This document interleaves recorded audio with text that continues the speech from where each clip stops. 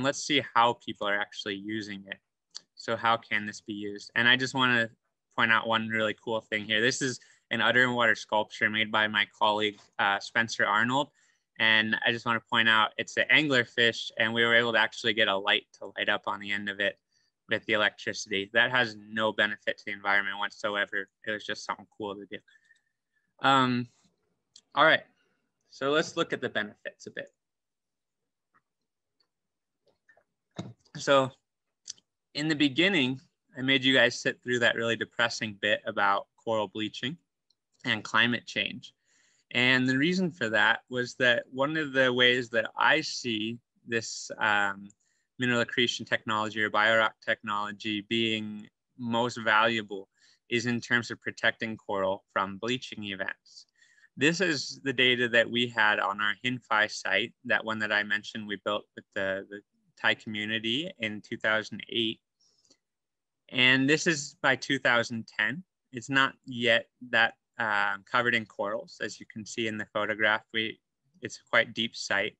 But what we find, let's look at the right side here. Off the site during 2010, during that global mass bleaching event, 55% of the corals on the reef were completely white.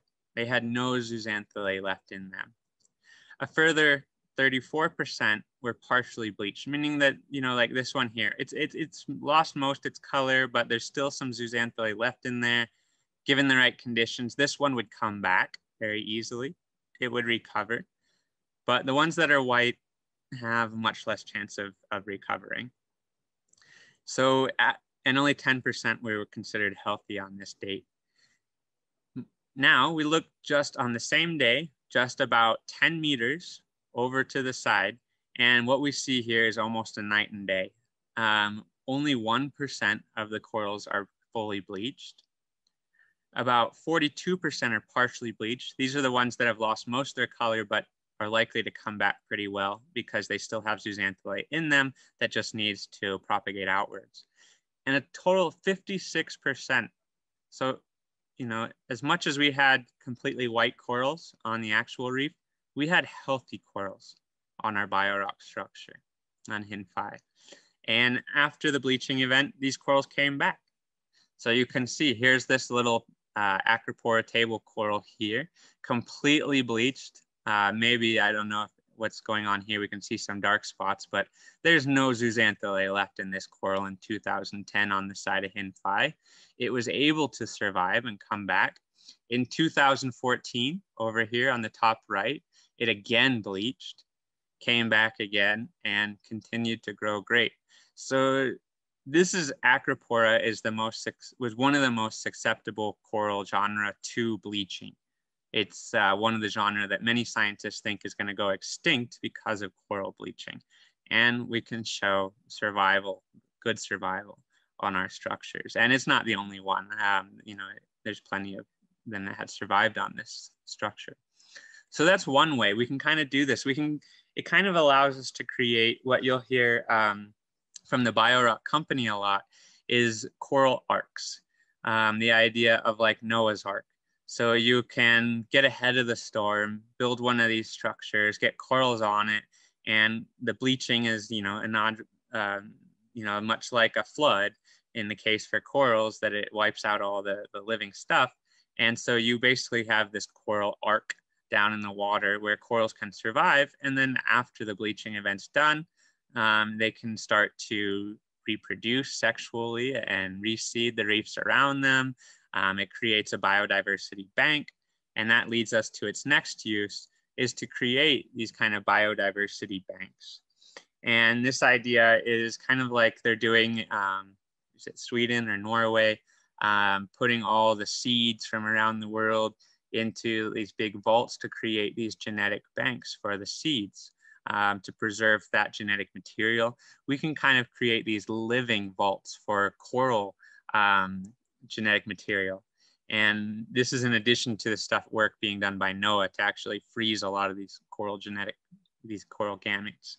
But this is like a living place. So you could have this, if you're a reef manager in your area and you know that your shallow reefs are very susceptible to humid anthropogenic threats and bleaching and all this, you create one of these areas off the reef, out in the middle of the sands where there's less human intervention, less problems, less issues. And then you can transplant corals there and keep them there as a sort of bank. When you need corals, you can go and grab these ones and put them back, or you can just allow them to reproduce sexually and seed the reefs with future generations. So this is one really great way that I see this being used that is very different from other coral restoration techniques like artificial reefs and even coral nurseries. With coral nurseries, we can do this to some degree, but it's not as effective or efficient. The most we can do with the coral nursery is when a bleaching year occurs, we can lower it down deeper into the water. So it's at deeper depths, cooler water and less light. But this, we don't have to do that. We can just have it electrified and these corals are growing great and less susceptible to threats. So another major problem around the world is beach erosion. And I just have this photo from Thailand. It's probably not the best photo, but it does demonstrate how in Thailand they tried to protect the beaches. So we can see this tree here. This tree has obviously been here a very long time. The roots were deep into soil and now they're completely exposed because all the soil is going away. And we could also pull out pictures of seeing hotels and houses and stuff falling into the ocean. The reason this occurs is that the reef is gone out here. There used to be a nice reef. It used to break the waves. Now that reef is gone and the waves make it in further. There's of course other reasons that going on land that contribute to this, but a lot of time what they do in Thailand is just put out these bags of sand, plastic bags full of sand. These are good for, I don't know. I have no reason. I have nothing. There's no benefit to these really. They might stop this little bit of beach from eroding away, but then this all breaks apart and all this plastic goes into the ocean and we just create more problems for ourselves. Another way that people will do this is cover this area in concrete. Like you'll see a lot of shorelines have concrete or blocks, or they'll put a concrete seawall out here. But of course, concrete's expensive, difficult to build, contributes to climate change, and also it breaks. And so when it breaks, you have to repair it. It doesn't function as well. So the idea with the mineral accretion devices is to actually create living seawalls. So to not do something really artificial, but to just assist with how nature would normally protect our coastlines, which is through living reefs. And with the mineral accretion device, we get corals growing very well on these. We can create breakwaters. If this was to be hit by a storm and the mineral accretion that's growing on here was to break off, this would just regrow back again. So it's self-repairing. And actually one use for mineral accretion is to repair concrete, cracked and broken concrete. So this would, rather than putting up plastic bags or concrete walls that reduce water quality and don't actually work that well, to just simulate what nature does, as type of biomimicry, and kind of assisting nature rather than going against it. So seawalls, wave breaks, shoreline protection is another big way that these devices have a lot of potential to be utilized around the world, and unfortunately today aren't being done so. Another one that was just highlighted in a recent publication was the fact that our oceans have a lot of oil and gas structures in them, about 7,500 of them. And most of those, 85%, are going to become obsolete in the next 10 years. They can no longer be used. So there's different methods of disposal. They might be just left, they might be broken down, they might be shipped back and taken apart and sold as scrap. But these areas, they're kind of areas of biodiversity. I mean, if you're a scuba diver, when you jump out into the blue, into the open ocean, you'll spend your dive pretty bored because you're not going to see too much out there typically. But if there's anything out there, like say a floating raft of debris or any type of object, it's going to just be surrounded by life. And so these oil platforms are oases of life. And I've worked with some of my colleagues monitor the oil platforms around the Gulf of Thailand. And it's just some of the most incredible diving I've ever seen, because they are so full of pelagic fishes and whale sharks, and they're just covered in all these clams and barnacles. I would think it would be better, and that's, this paper that came out recently, proposing that, why don't we just turn these into these little islands of biodiversity? And if the oil and gas companies have been destroying our marine life for so many years, how about we turn this into a good thing and use these structures to help protect marine life? It's going to be hard for a fisherman to get a net in here as well. So it kind of gives them some refuge from all the trawling and commercial fishing that's going on in our oceans around the world. So all we'd have to do is, instead of investing tons of money into breaking these down, is to put solar panels on them and electrify them. And we would turn them into mineral accretion devices. And they would start to grow these minerals. So another use for this, and if you want to know more about this paper, I thought I had it, but I'll link it at the end as well. It's a really good paper. So the other thing, I mentioned it already, but is, the creation of these minerals. Some of these minerals are quite valuable. I mentioned that, Singapore, they're trying to look at doing this to mine magnesium. So Singapore obviously is a very small nation, but very heavily populated. And so one of the things that they have to do is desalinate ocean water to provide for drinking water. And in the next 30 years, they're looking to become the world's largest, the center of desalination.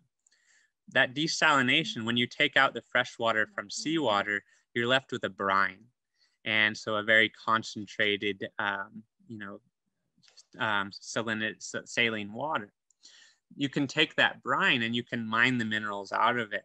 And we'll talk tomorrow about what minerals are in water, but, other than magnesium and stuff, there's a lot of trace minerals, even, gold and uranium and stuff like that. Some very expensive minerals that we can grow on this. So, and just while I'm here, looking, this is from Professor Hilbert's, some of the mineral accretion work that he did. And you can see in the middle is all just normal steel rebar. And then this has been electrified and grown all of this calcium carbonate on here, this aragonite, calcite, and brucite. And these are some other drawings from Professor Hilbert's. This is from I can't remember the year, 1979, I think, magazine from Tokyo. And I'll link this as well at the end. But this is his drawing, just showing all the different ways that this can be used. And we see a lot of the ways we've talked about previously. He's got right here the oil and gas structure. He's got, coral nurseries, shoreline protection, aquaculture, and even looks like underwater habitats under there, seawalls, all these things that can be utilized, that can be assisted with this technology. And in big artificial reefs here, I should mention as well. And my favorite is another one. This is from Progressive Architecture all the way back in 1970, also from Professor Hilbert's, showing these kind of ideas of having underwater cities, which is really my dream for the future. I would love to go live under the ocean. And so, all these types of things, we can see how it can be used today, but there's really no limit to our imagination. 71% of our ocean, of our Earth, is covered in ocean. And we know more about the surface of the moon than we do that ocean. And so getting us living in there would be incredible, I think. And mineral accretion could be a major part of getting us there. So that's just a selection, a small selection of how it can be used. And this is why we really need a diversity of people in this, not just, marine biologists and stuff looking at this. We need engineers and architects and people from all different backgrounds who can have different ideas about how to use this technology and how to put it to our benefit and our planet's benefit.